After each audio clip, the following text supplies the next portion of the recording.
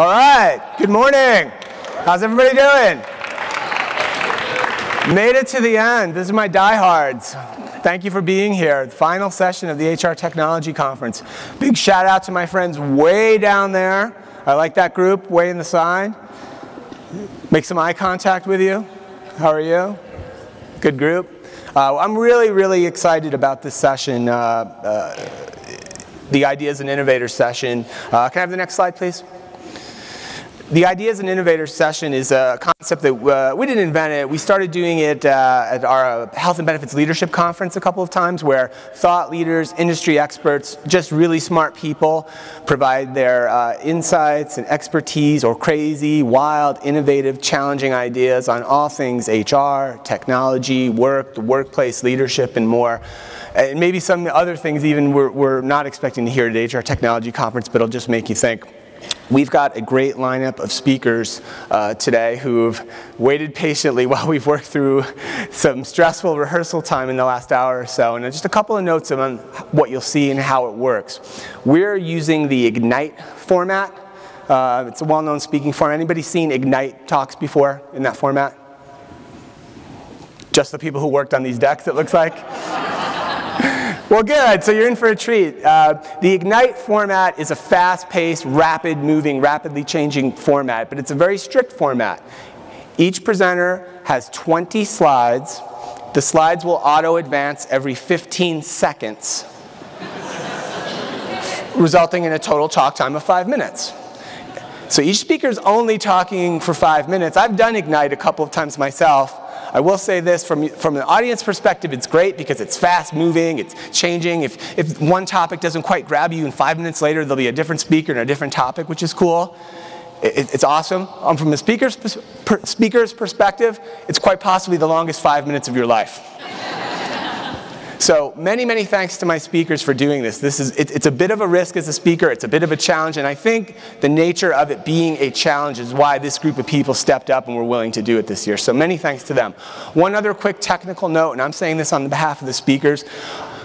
We learned a lesson today about consolidating multiple PowerPoint decks and Keynote decks into one old laptop that didn't have a lot of custom fonts on it or wasn't quite prepared for all the really cool and elaborate things many of our speakers did. We did our best in the last hour to try to fix everything. You may see a slide or two that doesn't look perfect. The reason it doesn't look perfect is not your speaker's fault. I was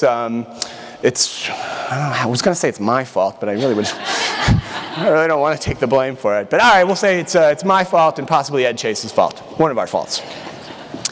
All right, I think that's it for this. Let's switch the display to my deck up here if we could. All right, so I'm going to bring up the speakers one at a time. When they give me the high sign, I will kick it to their first slide, and then the countdown clock will begin. If the countdown clock somehow doesn't work, and we unfortunately didn't have a time to test every slide, I have the clicker speakers, and if I need to, I will click. All right, here we go. All right, home stretch now. Next up, I'm really excited to have this next speaker here. I'm so pleased she was able to join us. Please welcome Kathryn Minshew, founder and CEO from the Muse. Kathryn, welcome. Woo. Get out of your way. Thanks so much. Go ahead and start it up. You ready to go? I'm ready to go, as ready as I'll ever be. So hey everybody, it's so great to be here. I'm Kathryn Minshew, and I'm founder and CEO of a company called themuse.com. Since we launched in 2011, we've helped over 40 million people find careers they love through real workplace topics and an inside look into great companies and careers.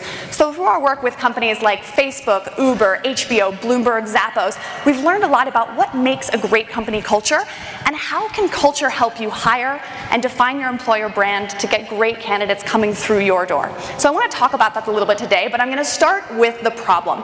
So 46% of new hires leave within the first year. 89% of hiring failures are due to poor cultural fit.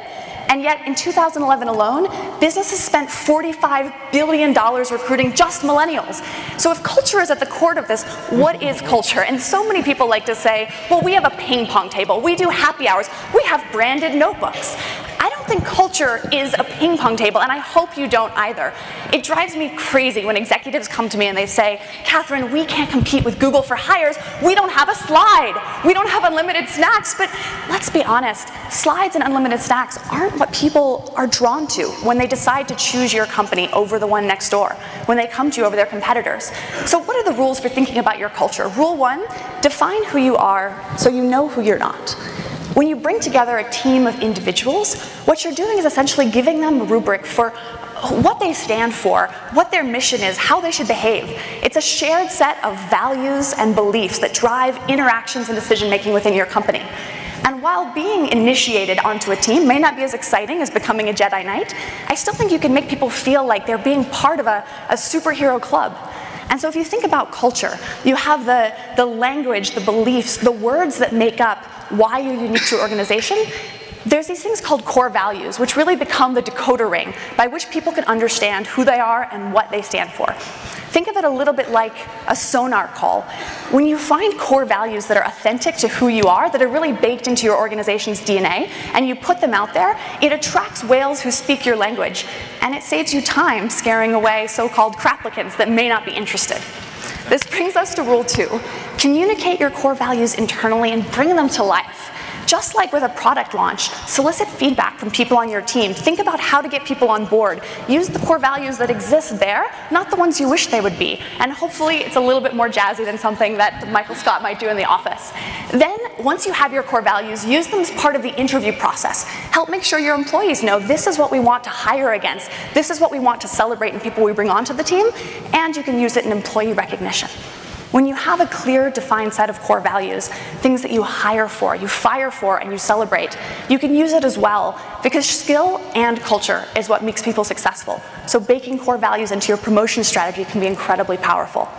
And finally, this is where it gets fun. Showcase your culture externally and give your team a reason to show off. Once you've got a great culture, it's time to make sure people know it. And I think this brings out an important analogy, which is that these days, marketing is to your product as employer branding is to your company culture. Just as a phenomenal product still needs great marketing to find the right audience, so too, it doesn't matter how great your company culture is if people who could be great potential hires don't know about it. And that's where I think employer branding comes in. For me, it's really about storytelling, showing, not telling, tapping that desire in people to tell their personal stories and get others on board. Look at your own company career page. Does it sell the story of your company culture in the same way that you might sell your products? At the Muse, we do this through photo and video, so this is an example of one of our profiles of MailChimp. We like to use big pictures and high-resolution videos of employees talking to really take you inside. What is your life like if you work at this company? What sort of person is going to be excited? And once you have the assets to do that, it's time to own your story. Don't just tweet about your job listings. Think about all of your social channels, your blog, your employees. How do you own your story and share that with people out there who would be great additions to your team? Ultimately, when you think of your employees like a community, they can become your best evangelists when only given the right tools. It's not a question of if, but when. Your employees are already talking about their jobs, your company, and their lives on social media, so make sure they have the words and the framework to express that. And ultimately, when you do that, I think you get to the core of all of this, which is that when you have a great company culture that's authentic to you, and you have the tools to talk about it, you become part of your employees' personal story. You become part of the way that they talk about their jobs, their lives on social media, and I think that there's nothing more powerful than that. So thank you so much, and have a great afternoon. All right, thank you. Kathryn, thank you so much. That was great. You can exhale.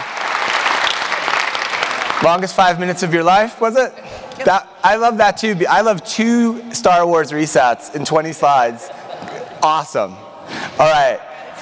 Couple quick things for me. First off, thank you to our 9 speakers. I feel like now we're in the club. We have 9 new best friends, HR Tech Ignite veterans, Ideas and Innovators veterans. Huge round of applause for our speakers again today. I had thought wrapping up the conference, I would have said going in that the hackathon, the HR Tech hackathon we did yesterday, that was my favorite session of the conference. Now it's my second favorite. This was my highlight of the conference for me personally. So thank you so much.